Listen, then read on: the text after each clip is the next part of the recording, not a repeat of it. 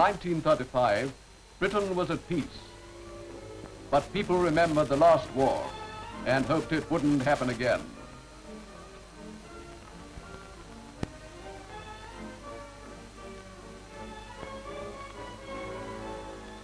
But there was war in Asia. Just an item on the newsreels to most of us, though. It couldn't happen here.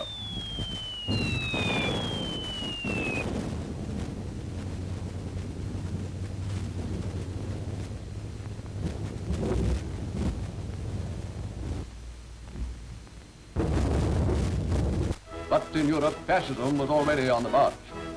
1936, the Nazis reoccupied the Rhineland, and war with Germany became quite a possibility.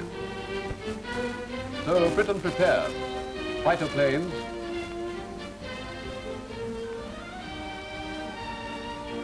balloon barrage, searchlights, ack-ack gun sights. Britain needed air raid precautions as well. A whole army of civil defense workers, ambulance crews, air raid wardens, first aid and rescue parties, everything ready for the battle that could happen here and probably would. We expected that this would be one of the enemy's main weapons, the 1-kilo incendiary bomb. We had over 1,000 fire brigades throughout the country. It was their job to fight peacetime fire. But if this little bomb were dropped in tens of thousands on our town, as it might well be, the regular brigades, efficient as they were, would not be able to deal with the fire. They had courage, training, equipment, but not the number. For war emergency purposes, the regular brigades had to be heavily reinforced by volunteers. In Whitehall, instructions were prepared and issued to local authorities.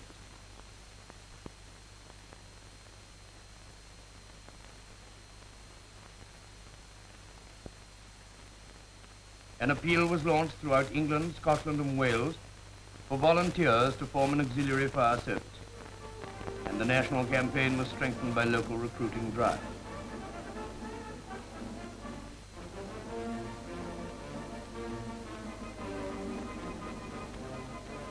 We needed women too, as in the other defense services, and the first recruits were sent out with the job of bringing in more volunteers to swell the ranks of the new auxiliary fire service. I volunteered in those early days. We held parades, gave displays to make ourselves known. And in London, they put us in the Lord Mayor's show, alongside the fighting services. It wasn't all parades, though. New recruits like me had to be trained. We weren't paid, mind you, and we had to do it in our spare time. But we came along in the evenings or at weekends from offices, shops, factories to learn the job.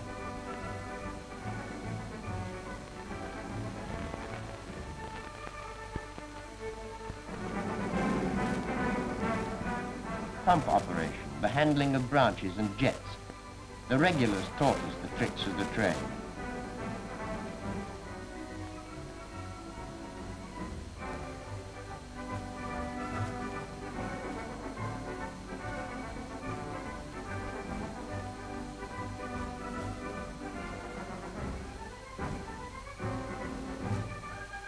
We had classroom instruction and practical exercises to get to know our equipment.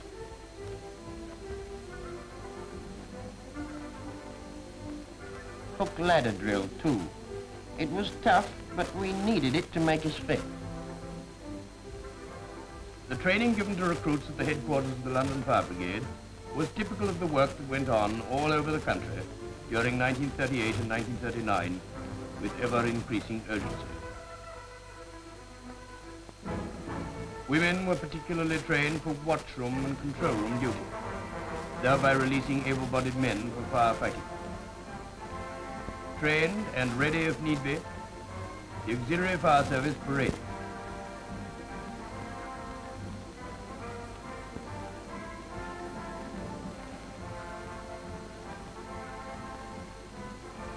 While they waited, they took every opportunity of attending fire calls with the regular brigade. It was valuable experience for them.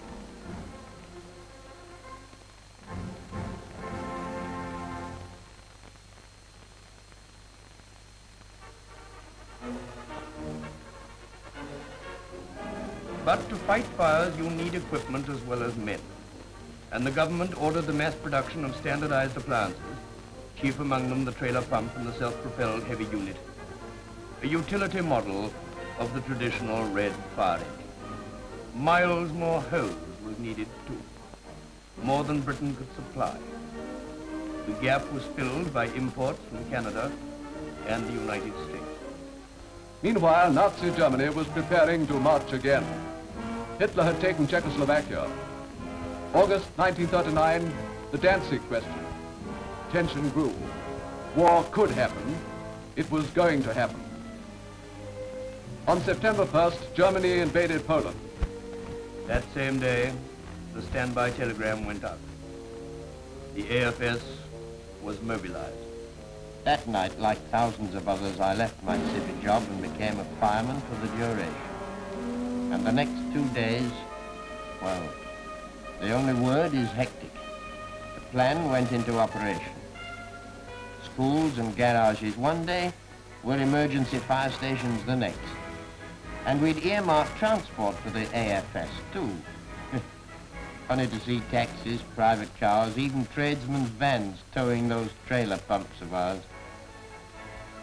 On rivers and waterways, emergency fireboats were got ready.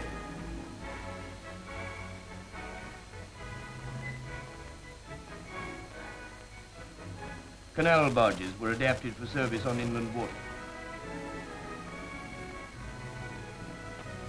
Many different craft were fitted with pumps, ready to protect vital warehouses and ships in dock areas. After the months of careful preparation, mobilization went forward quickly and efficiently. On September 3rd, 1939, the ultimatum to Germany expired, and the nation heard Mr. Chamberlain say, "I have to tell you now that no such undertaking has been received, and that consequently this country is at war with Germany."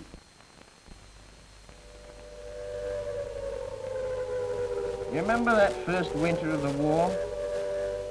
Nothing happened.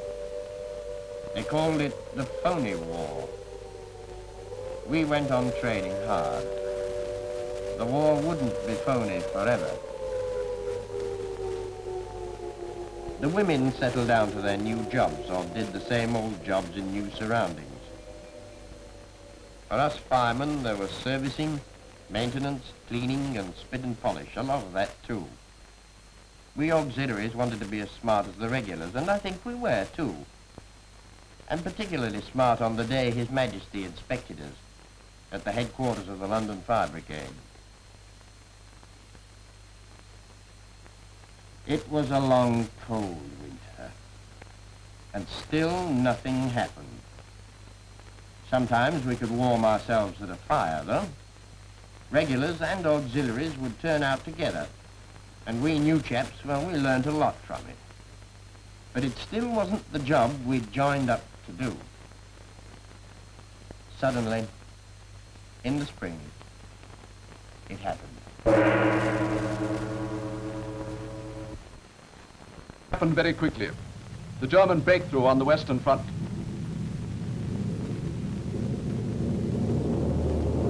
As a footnote to history, we record that the London fireboat, Passy Shore, was one of the little ships that helped to bring our army back from the beaches.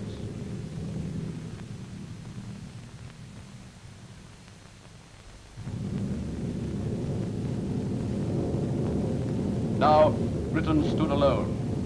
After the months of waiting, now was the time. Now the war was to be in the British sky and on British soil. The heroic few of fighter command again and again broke up the mass attacks of the Luftwaffe, but some reached their target.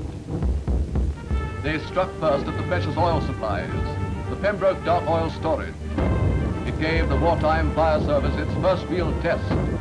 The burning oil containers gave off billowing clouds of acrid smoke. The spectacle was tremendous and terrifying. Firemen from all over South Wales, from Birmingham, Gloucester and Bristol, attempted to deal with the blaze. But it was more than a blaze or a fire, it was a conflagration.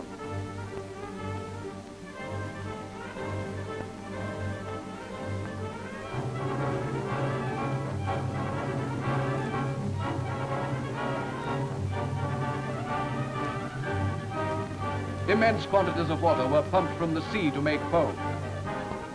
For 16 days and nights, over 300 men from 20 brigades continued the fight, though more than once the planes came back and bombed them again, killing some firemen, wounding others.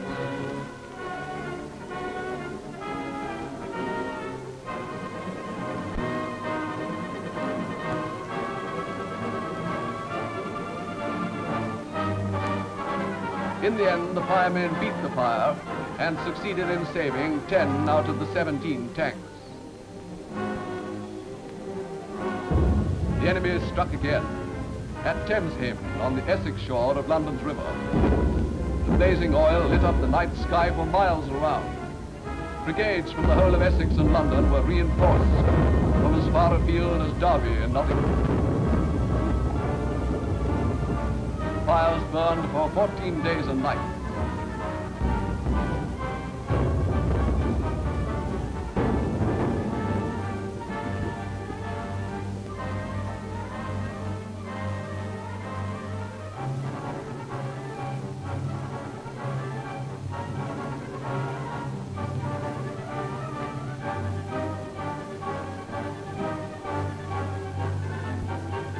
They left behind a wilderness of battered and mangled containers. The enemy had struck hard.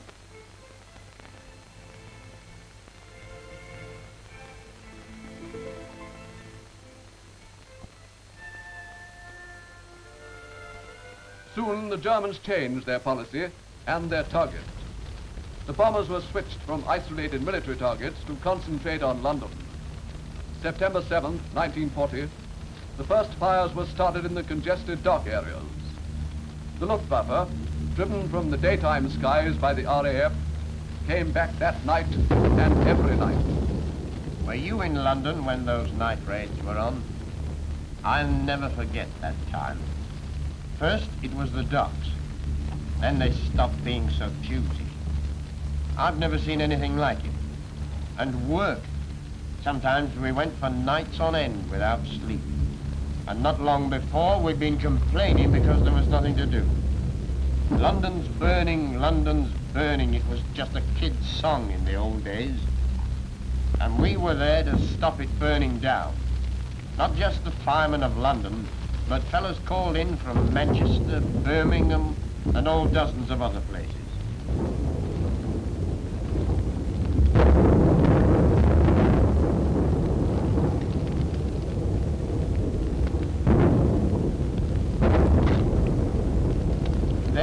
After 2 months of it, one night in November, we heard the planes as usual, but they didn't come to us. The attack was switched again, and the enemy began a series of concentrated attacks on provincial centers of war industry and shipping.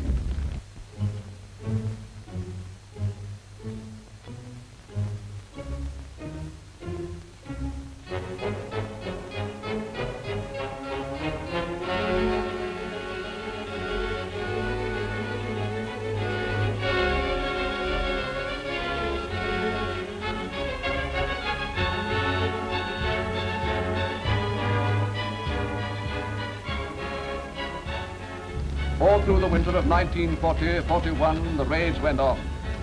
HE bombs, parachute mines, oil bombs, and always incendiary bombs. The immediate damage was great, and behind them, the raiders left vast areas of spreading fire. No fire service in the world had ever yet had to handle anything like this. The firemen needed all their training and all their courage too. In the control rooms, the women auxiliaries strove to meet the demands for reinforcements, reliefs, by calling on brigades from cities, towns and villages that were not being attacked on that particular night. Morning after morning, the reliefs came into towns that looked like this, to help deal with the fires that were still burning and to wait for the same again at dusk.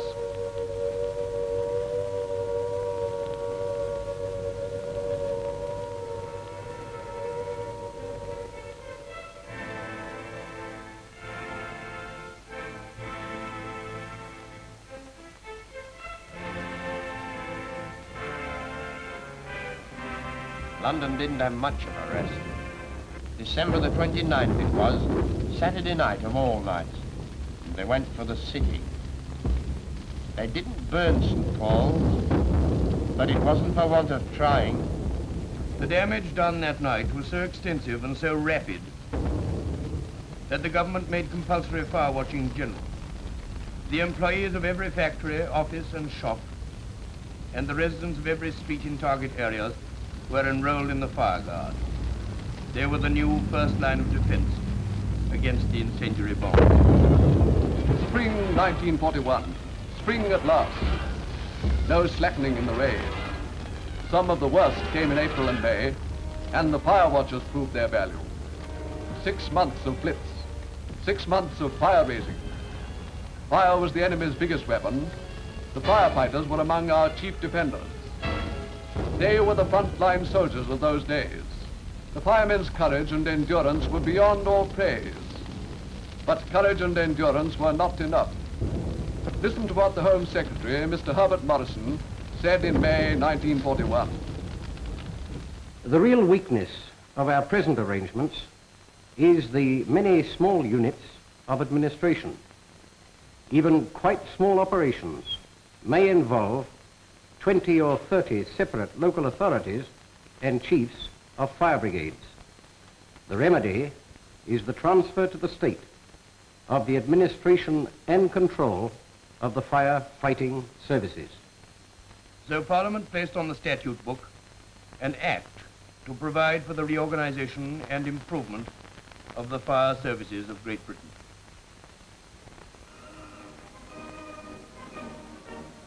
All the fire brigades of England, Scotland and Wales were now merged into the new single organization. Regulars and auxiliaries, men and women, paid and unpaid alike, became members of this body. At a special ceremony in London, the counterpart of many other ceremonies elsewhere, the LCC handed over to the Home Secretary the brigade that had stood up to the Blitz. Mr. Morrison came in person to accept the responsibility for the future management of the service. It was the youngest service of the Crown, but it had behind it the fine traditions of the local brigade, and it had resources in men and equipment which individually those brigades could never command. The great administrative change were the flag for the new service and the badge modeled on the badge made famous by the AFS. A unified chain of command was set up. In each of the civil defense regions in England and Wales, the regional commissioner took charge of the firefighting resources. A chief regional fire officer was appointed to his staff. The local brigades were reorganized into fire forces. At each level, officers with appropriate staffs took command. Fire force commanders and their assistants, divisional officers and column officers, senior company and company officers. Women officers took their place beside them, area officers and their assistants, group officers and assistant group officers. A new system of control was established radiating from the Home Office Fire Control Room, which was part of the great Home Security War Room in London. By this centralized control, the firefighting resources of the country could be concentrated in one spot or deployed to the best advantage over areas that were being simultaneously attacked. The movement of a disc or tally on the map meant action many miles away as a convoy set out to help a hard-pressed area. The young service required all-round improvements in technical standards. The Home Office and the Scottish Office issued instructions and advice, keeping all firemen informed of the latest developments in enemy tactics and in the technique of wartime firefighting. As part of a long-term policy, work was started on a comprehensive manual of firemanship. A standard drill book was issued immediately to ensure that all units were trained on the same line.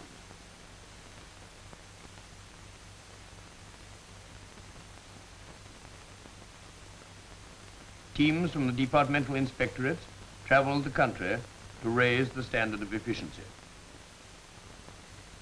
A big innovation was a college for officers at Saltdean near Brighton. It was the first time that any uniformed service had set up a co-educational establishment. I was one of the instructors there. We had an urgent job on, to train men to be first-class officers. And under our first commandant, we tackled the job with enthusiasm. Potential officers were treated as officers. Each one had his own private room. There was a very good bar and common room to spend your evenings in. And for study or relaxation, there was the quiet atmosphere of the library.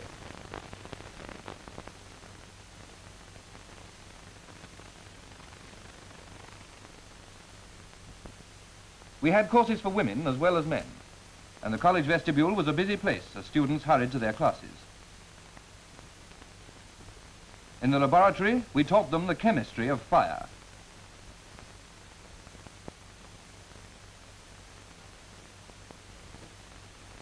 We had a magnificent model town to teach the tactics of firefighting, all sorts of different situations and how you go about them.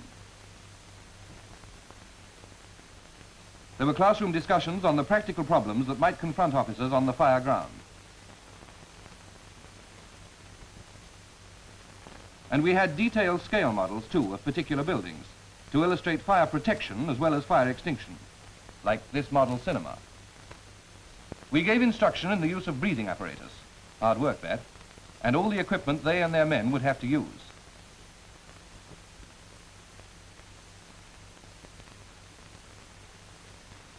And when the weather was hot, we varied the routine a bit. On the women's side, their officers were taught all the jobs that fire women would have to do under their supervision, especially mobilizing and control room work.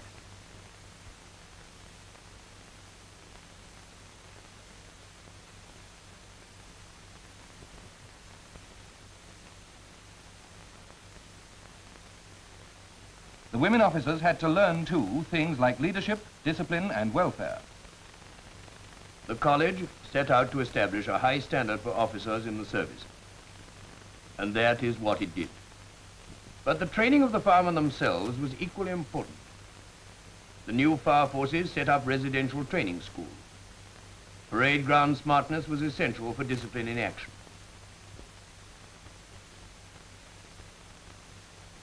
Refresher courses were held for serving firemen. New recruits were given basic training.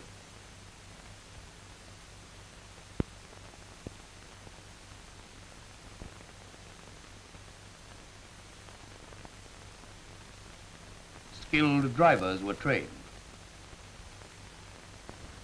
Dispatch riders too,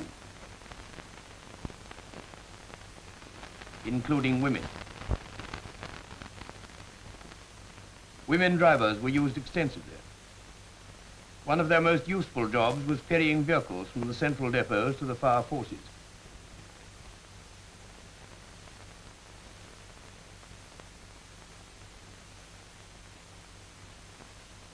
Many areas had training schools for women only.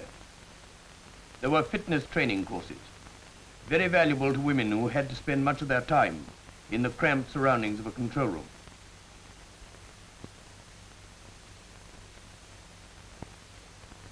In country areas, the NFS took the training to the firemen.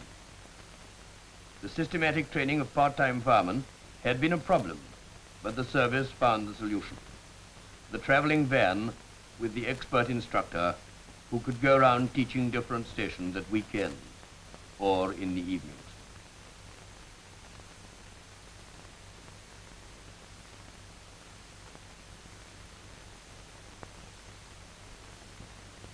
Small rural stations were just as much part of the NFS as the large town brigades, and they had just the same keenness.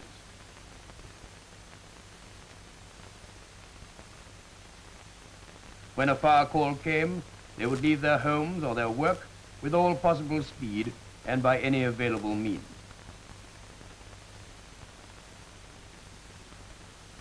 Many extremely efficient works brigades were affiliated to the NFS.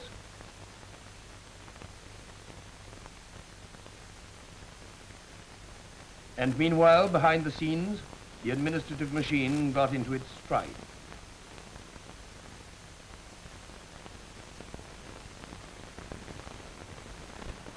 Emergency water supplies was tackled urgently. Every possible source of water was surveyed, scheduled, and got ready for use. Access points to canals and lakes were prepared, the basements of bombed houses converted. EWS basins were installed in very large numbers throughout the streets. Steel tanks, concrete basins, and brick basins were built wherever there was space. Elsewhere, the service improvised or had a natural supply piped to a basin. The laying of overground piping was part of the same program. Firemen laid over 1,000 miles of it.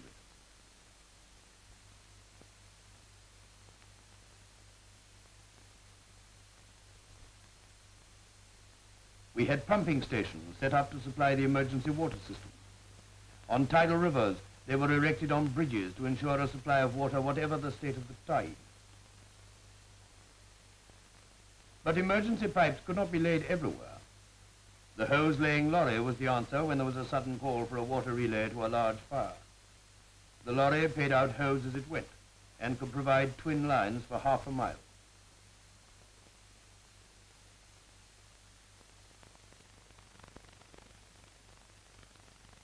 If necessary, more than one lorry could be used.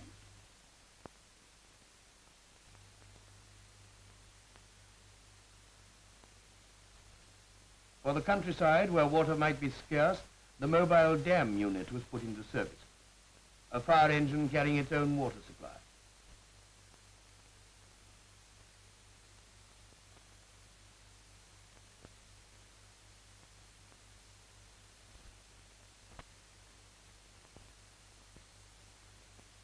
There were other appliances as well, the escape carrying unit and the 60-foot hand-operated turntable ladder. This ladder was designed to meet the shortage of mechanically operated 100-foot ladders.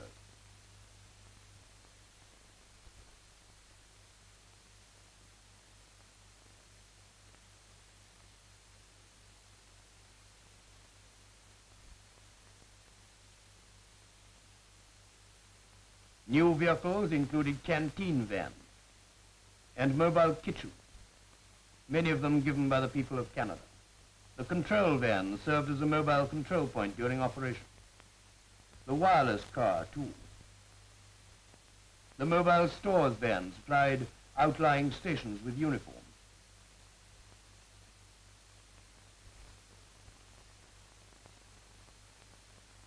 The mobile workshop gave service on the spot to pumps and vehicles which needed running repairs.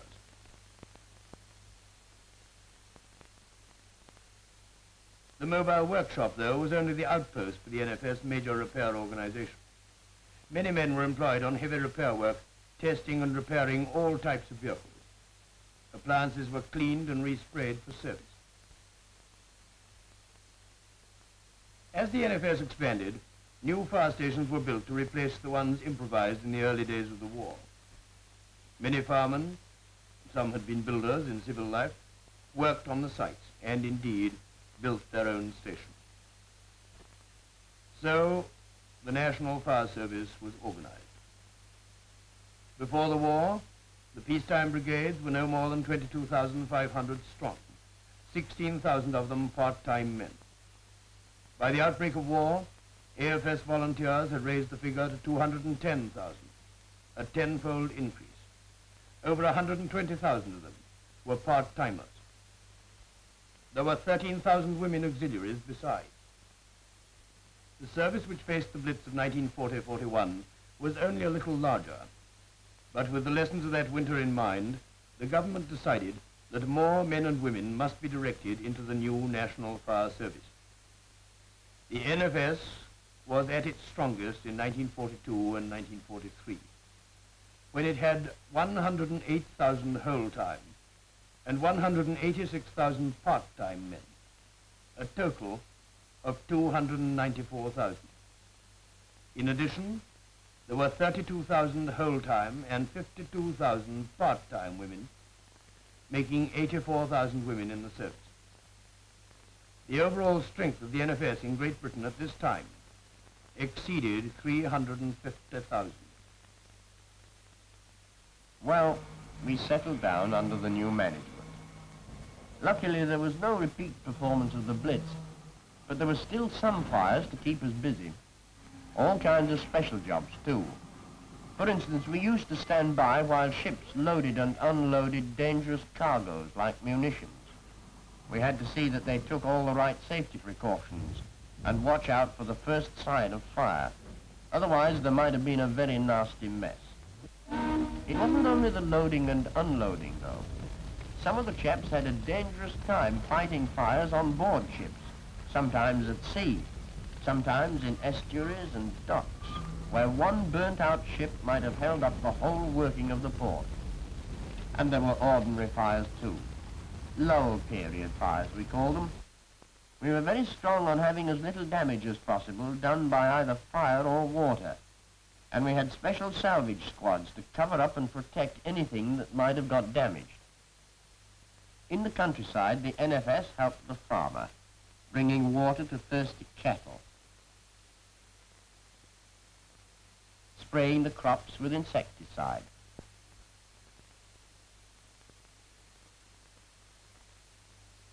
There were other kinds of special service jobs, too. A sunken drifter might be blocking the harbour fairway. They sent for the NFS. A battery of trailer pumps would do the trick.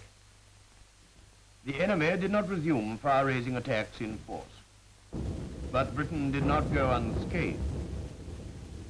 In 1942, the Germans launched a series of vicious attacks against some of our most ancient cities, the so-called Baedeker raids.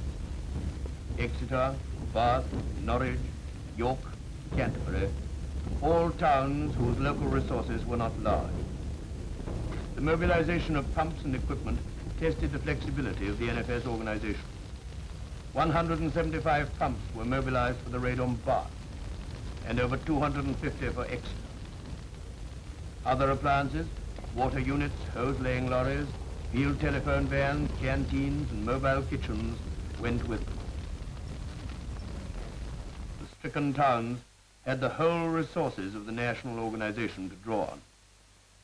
The Baedeker raids proved that the NFS setup worked.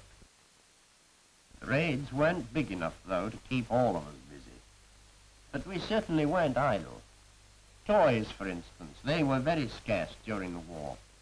Toy factories were making munitions for the soldiers, so fire stations made toys for the children. Some of the lads went in for art. A lot of firemen drew and painted pictures, of the Great Blitz mostly. They had an exhibition here, and then in Canada and the States. But I can talk better than paint. Discussion groups were more in my line. We made munitions, too. Some of the profits went towards improving things about the station and some to the NFS Benevolent Fund.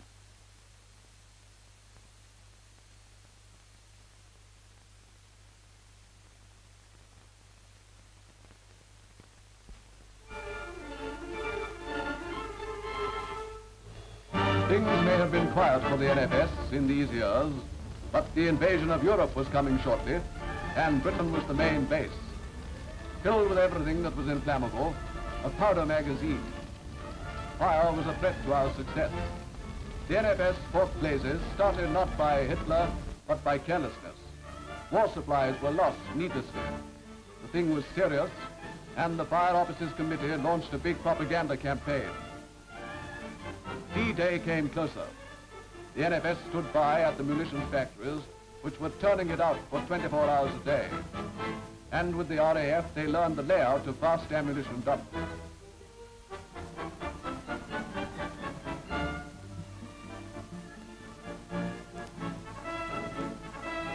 At Bomber Command aerodromes, planes were going out daily to attack German war production centers. The NFS worked in close cooperation with the RAF, sometimes actually quartered on the drone and sharing the standby duties. The NFS worked, too, with the American air forces over here. The plan was figured out, and when an aircraft was in difficulties, the plan went into action. The carbon dioxide appliance moved off. The American firefighting section, the British firemen,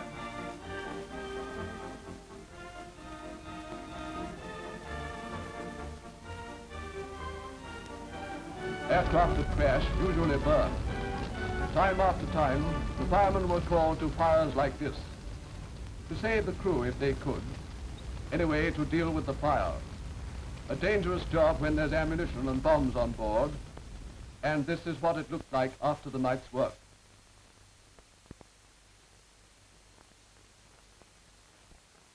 The NFS was assigned its part in the plan for the coming invasion. The fire defences of the south of England were to be strengthened to safeguard the Army's lines of communication and supply against the expected enemy retaliation. The Home Office fire staff worked out the plans for what was known as the colour scheme. They made a survey of NFS equipment and personnel in England and Wales. The North Country, the Midlands and Wales, the brown areas, were called on to give up part of their strength. In these areas, the depleted service was reorganized.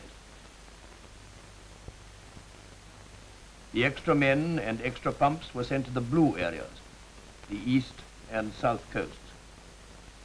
Here was deployed a concentration of fire services greater than ever before.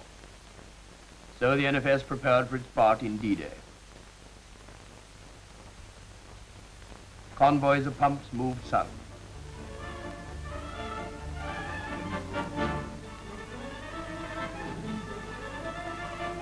Thousands of men and women moved south, ready for the biggest single operation of the war. The NFS were reinforced by the Corps of Canadian Firefighters, a fine body of men, all of whom had volunteered for service here.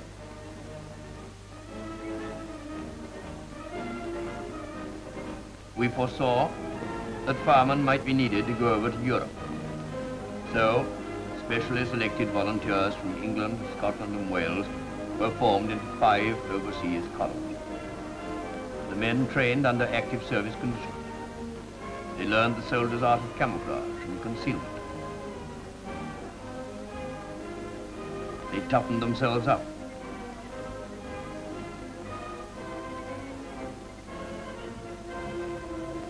They would be non-combatant, but ready to deal with casualties.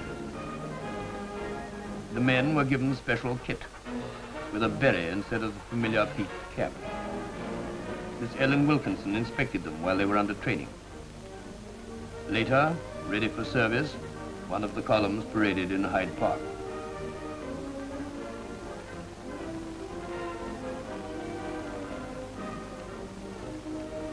We foresaw, too, a possible need for fireboats in the invasion ports.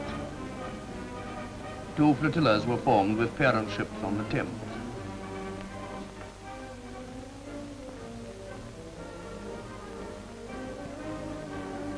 The NFS was ready for D-Day. June 6, 1944, the British and American armies landed on the Normandy beaches. It was wonderful news, but we had expected the enemy to retaliate, and he did.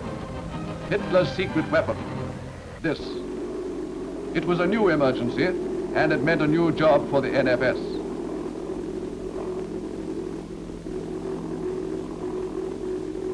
Firemen spotters in observation posts watched for the fall of the flying bombs. They phoned control center, and the civil defense rescue squads rushed to the scene of the incident.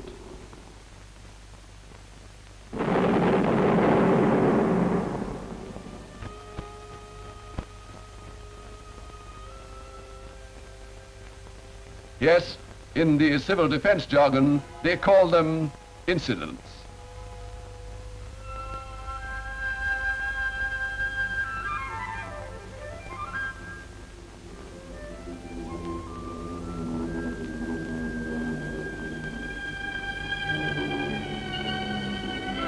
More and more V1s. The Air Force and the gunners shot them down,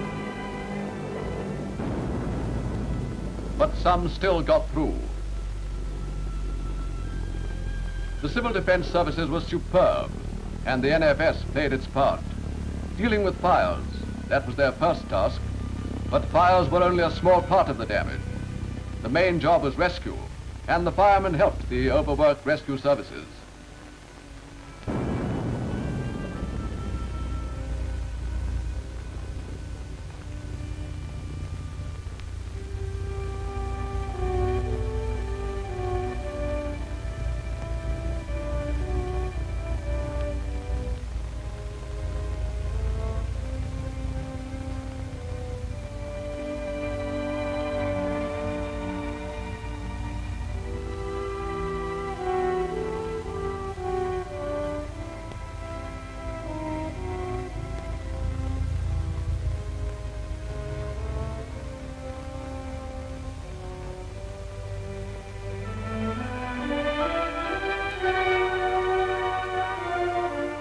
turntable ladder could be used to reach and lower a casualty from an upper floor.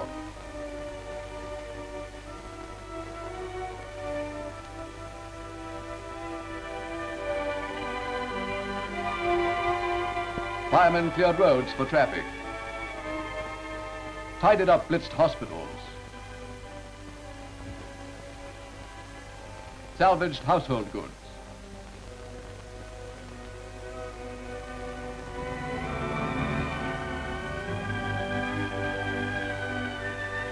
helped to evacuate women and children from the danger zones.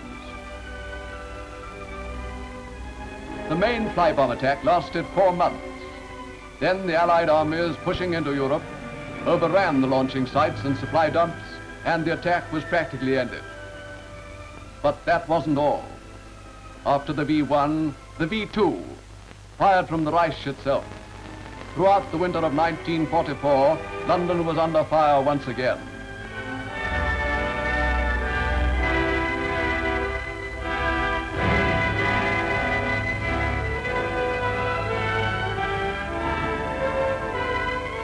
During this grim attack, No. 4 Overseas Column was ordered to Europe to operate with the American 12th Army Group. The Deputy Chief of the Fire Staff saw them off at Tilbury, the first contingent of firemen ever to be sent to a foreign battleground. Meanwhile, London's ordeal from rockets continued, and so did the work of the firemen. March 1945. We crossed the Rhine. We captured the rocket sites. The war was nearly over. We can now safely reduce the wartime strength of the NFS. Part-time firemen and firewomen in many parts of the country could be stood down. At a special parade in Hyde Park, Mr. Morrison voiced the country's appreciation of the work done by the part-time personnel.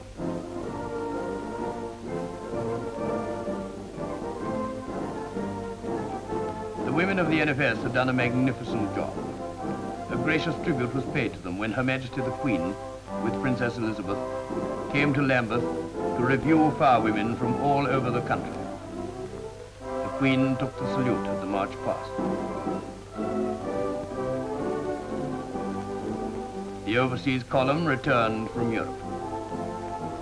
The commander of the American forces they were with had paid tribute to their splendid work.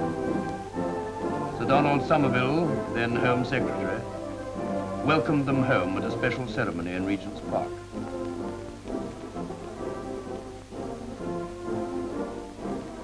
June 1945, Hyde Park, the big stand-down parade.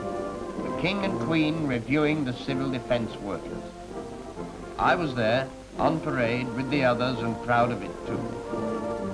Looking back over those 6 years, we'd done our bit for victory. The women marched ahead of us. We followed. Men from all the fire forces from the East to Land's End, all marching proudly past. And after us, the pumps and trailers, very spick and span. They hadn't always been so clean. Not at some of the fires I remember. The war was over. Hundreds of surplus trailer pumps were sent away for disposal. The static water basins were removed. Steel piping went back into store.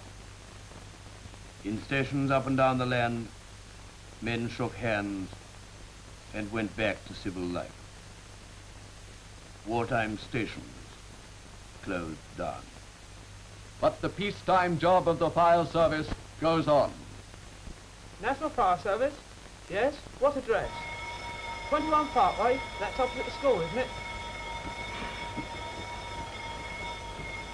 Don't worry, they'll be on their way in a moment.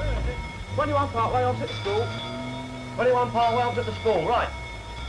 21 Parkway opposite the school.